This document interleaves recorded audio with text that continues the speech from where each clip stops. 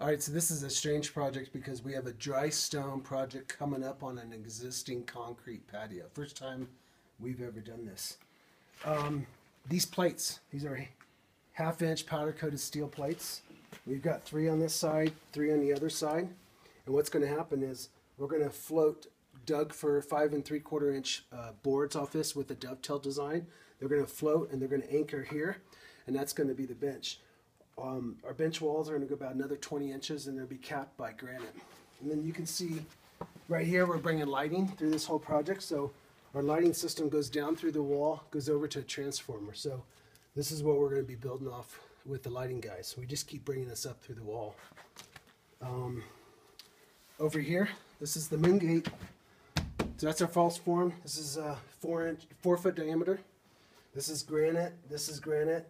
You can see we worked this piece, we feather and wedged it, and this was inspired by Mason Brian Fairfield in Maine. This is what we call our threshold through stone.